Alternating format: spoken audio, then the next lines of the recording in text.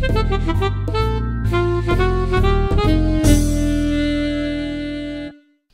I'm Dave Smith, Associate Dean of Academic Affairs and Associate Professor of Economics at Pepperdine University's Graziadio School of Business and Management. And I'm Chris Thornberg, co-founder of Beacon Economics. Pepperdine University's Graziadio School of Business and Management, Beacon Economics, and the Los Angeles Area Chamber of Commerce have joined forces to launch What's Next LA, the Road to Economic Recovery, a new Los Angeles Economic Forecast Conference on July 28th at the Los Angeles Airport Marriott. I'm really pleased to be here today with Chris Thornberg from Beacon Economics to talk about top-line thoughts about where the economy is headed. Chris, first, why don't you tell us on a top-line level, in broad strokes, the lay of the land in California economy? Of course, as we know, things are pretty rough out there. You're looking, of course, at an enormous wave of problems in the housing market. We have seen continued acceleration of defaults on mortgages. Unemployment in the state is up over 10% right now. Here in Los Angeles County, it's above 12%. Clearly, things are very rough, and we have yet to really see any signs of substantive recovery. Chris, why is California different than the rest of the nation when it comes to this recession? Well, there's really two issues that we're facing. The first, of course, is the fact that, like Arizona, Nevada, Florida, this state has really suffered worse from the housing downturn than many other places. You know, when it came to the subprime mortgage market, about a third of all that subprime cash ended up right here in the state of California. And so we're suffering that effect much worse than other places. The other side of things, of course, is that California is also a very trade-dependent nation. We have an enormous import and export sector, both in terms of manufacturing, not to mention transportation. And of course, those sectors have been hit very hard in this downturn as well. So it's a confluence of A and B that have sort of come together here in California and make us one of the hardest hit states in the U.S. right now. Thank you. Where do you see inflation and interest rates headed over the short term, over the next year, let's say? That's a huge question. As you know, of course, the bond markets are very worried about inflation right now. You've seen a big expansion of sort of that base money supply. Of course, what we know from historical precedent is that the base money supply increases that we've seen typically don't have any kind of inflationary pressures for somewhere on the order of 2 to 2.5 years.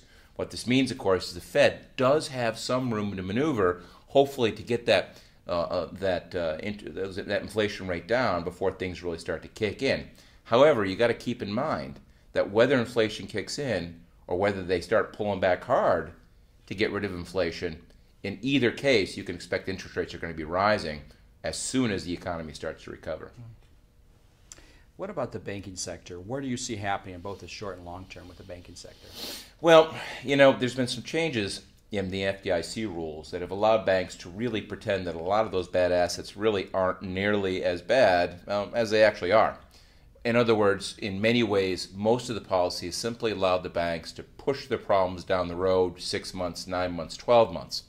At some point in time, the piper's going to have to be paid, and these losses are going to have to be registered. And when that point in time comes, I can only think that the Federal Reserve and the Treasury are hoping that the economy's recovered enough that we'll be able to withstand those problems. In the meantime, it's kind of a wait-and-see game. Things are definitely not fixed by any stretch of the imagination. Of course, in the longer run, the big question is, what is all this regulation going to look like by the time it gets passed through Congress? Of course, that's a big issue that the financial industry is really worried about, and frankly, we all should be worried about. Sure. Yeah, good point. Let's talk a little bit about residential real estate market. We see home sales on the rise, but also mortgage delinquencies seem to be still rising. What's more important to you in a recovery? What metrics should we be looking at before when we see signs of recovery? Well, home sales are obviously a critically important determinant of a housing market that is starting to come to a bottom, if nothing else. What it means is that prices have gotten to a point that people are finding affordable again. With prices down, you're seeing people move into the market to snap up those bargains.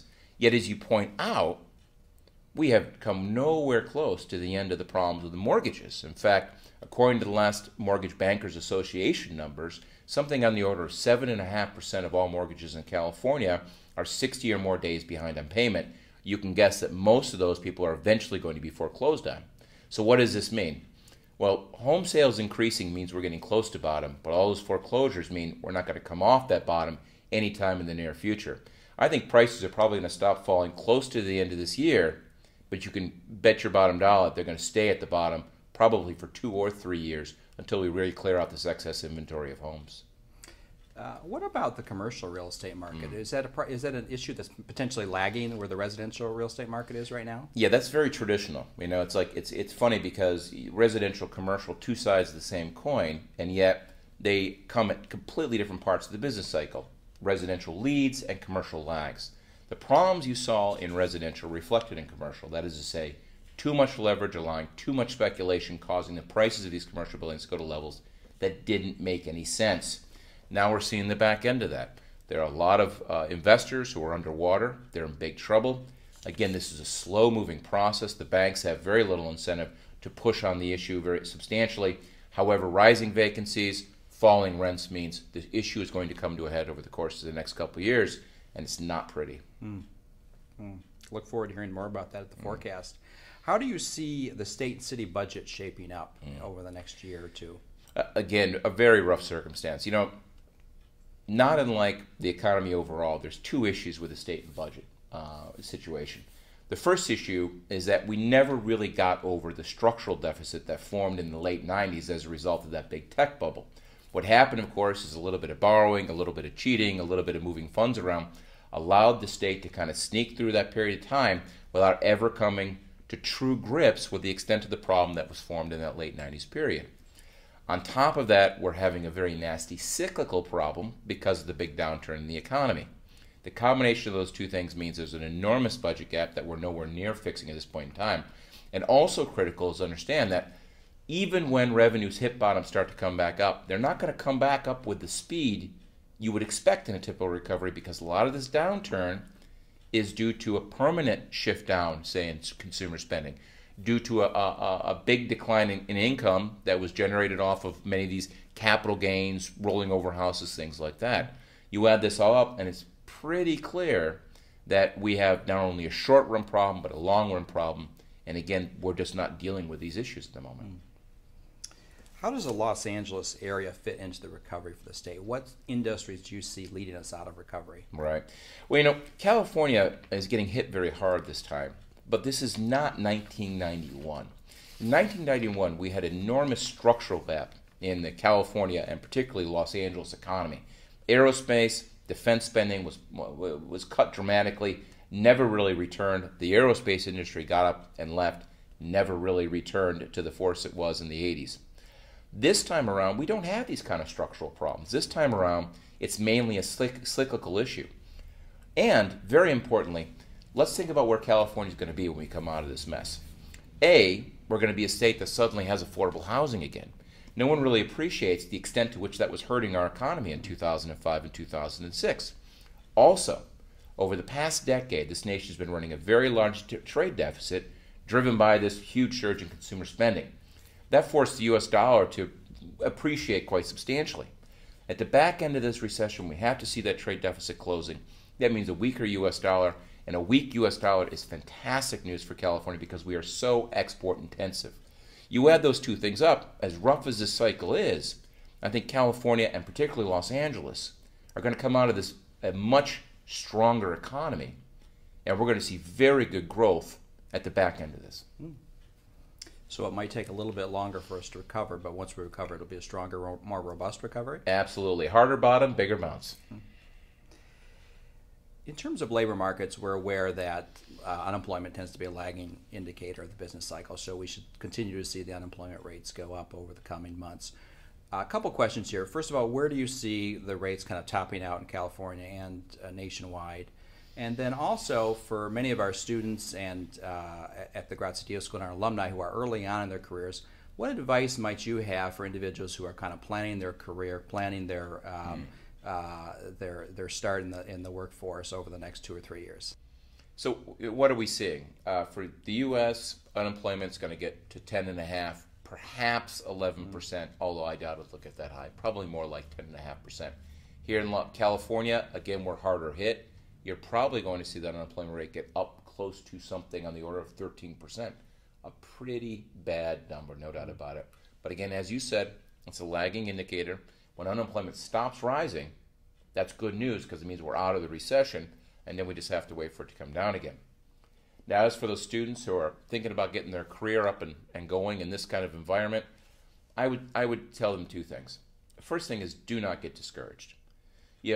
When you look at these bad employment numbers, you have to understand that it doesn't really reflect your opportunity, the potential to get a job out there. That is to say,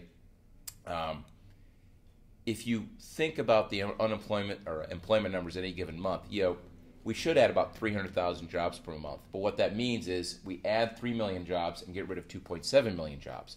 In a recession, it works the other way around. We lose 3 million and we add 2.7 million jobs.